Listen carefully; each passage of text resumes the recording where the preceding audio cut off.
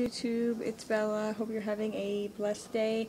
And I am here with a Sons of Anarchy vlog. I'm really excited about that. And it is so good to be back in the whole Sons of Anarchy season. It's one of the best things about fall for me. It's going to be always one of the best fall memories. However, all good things must come to an end, and this is the final season. I'm really sad about that. Just remember, all things come to an end, good and bad. It's a lesson we learned from this. And so here it goes, with it's kind of bittersweet, but here's the first episode of the final season of Sons of Anarchy, called Black Widow. Disclaimer, it is an adult show, and I am going to be using some strong language and talking about some themes that might make you squeamish due to being violent. It's a violent show.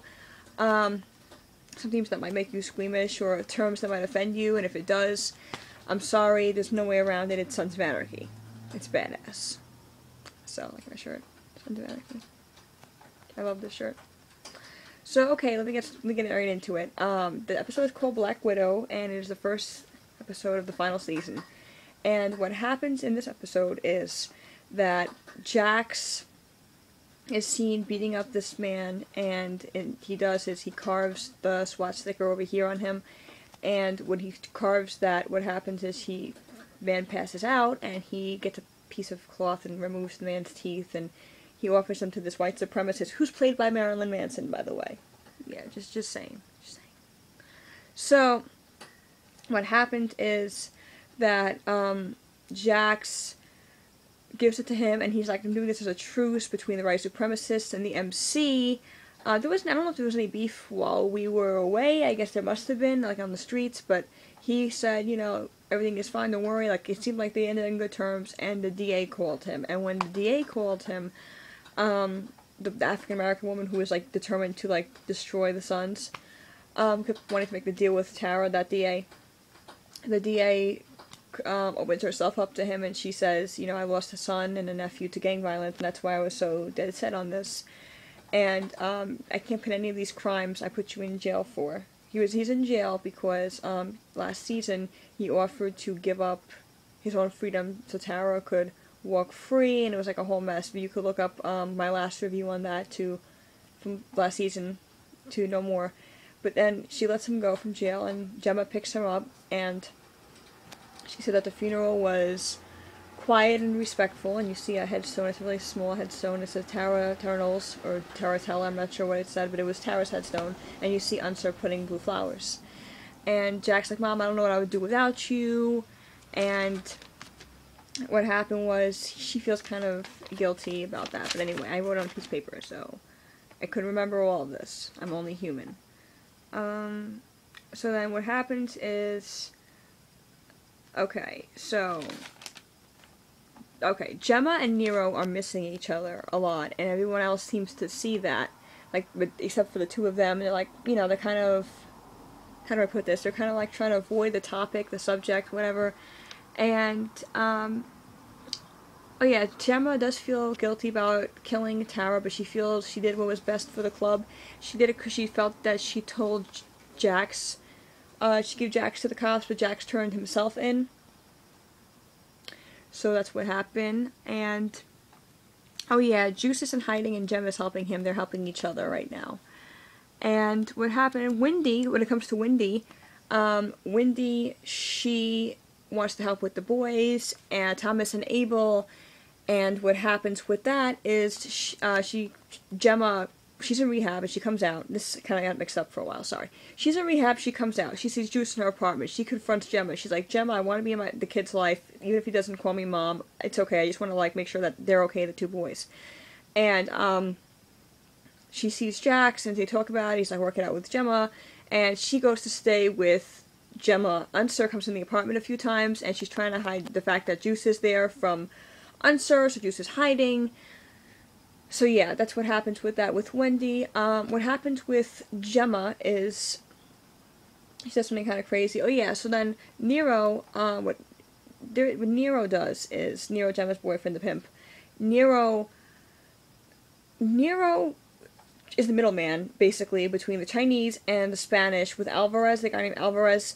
They want to extend condolences to Jax and say that they did not kill Tara. Remember these words, they did not kill Tara. Now we know that Gemma killed Tara. So they wanted to do that, and Jack's like, let's have a party, a welcoming home party, and there's going to be strippers, and there's going to be escorts, and there's going to be everything, and he's like, well, Chinese guy's like, I don't really feel comfortable, and he's like, well, if it doesn't look right, you know, that's fine, you can leave. So, they leave, and, I'm sorry, they go to the party, they do not leave, they feel right, they stay there, the Chinese, a lot of Chinese go there, and, what happens at the party, craziness ensues. Okay, I will pause for a minute. They're also having some beef with this gang, which is a hood rat gang, and they're not really an MC, they're just a hood rat gang because Bobby Elvis is looking for someone who had a blue Impala, and they're like, we're not going to help you, and they're like kind of having some beef with this hood rat gang. Back to the party, and this is how it ends. Gemma goes to the party, and there's strippers there, and he's like, so the Chinese man's like, will your strippers be serving snacks? And they're like, yeah, snacks. I think there's like a subliminal meaning there. But, you know, my friend was like, no, they just meant snacks, but whatever. I don't know. And what happened was, when he got there, there's this Chinese man, actually pretty handsome Chinese man, I'm not gonna lie, nice arms, just saying. This Chinese man, Gemma was like, talking to him about Asian dick, I don't know why. She just came up to him, started talking about Asian dick, and he didn't really seem interested. And then she asked him if he had a wife and kids, and he said no. And she told Jax that he killed Tara. It was that Chinese man, I guess because she felt better about saying it because he didn't have a wife and children. And when he said that, Jax, like, the Chinese killed Tara, and it guess it becomes like a war. It's gonna be a war after this, because they just, like, they're saying, we didn't kill your wife, and Gemma killed the wife. So, what happened was, Jax, people keep slamming doors. So what happened was, Jax gets revenge, he gets the Chinese guy, he puts him, Tara died with the turkey carver, the pitchfork thing, and in the back of the head, and he does the same thing to the Chinese man, and that's how it ends. So, basically, it's gotta be a war between that. You know, that's really crazy. Also, another thing that's kind of crazy, I hope you guys, can, keep watching this, because I know a lot of people, the reason why I make these reviews is a lot of people, maybe they aren't for the violence, they just want to know about it to have conversation, or they're not home, and they don't know how to DVR, and I can just keep them up to date on that. So I do that. That's the reason why I do these videos, and I just love being a part of it. I really do. I will be having a Harley Davidson giveaway, a little giveaway of some stuff that I made related to Harley Davidson. Probably towards the middle of the season. I could do that, the middle of the season. And I'm just putting it together. I have to finish making it, and when I do, I will do that. It can also be a video with this giveaway, and anyone who wants to enter it, that's great. Also, it's a small giveaway though. It's a small one. But it's good stuff. It's really cool stuff, like novelty stuff for Harley Davidson. Okay, also, I wanted to tell you guys something that's kind of funny that happened while watching this episode.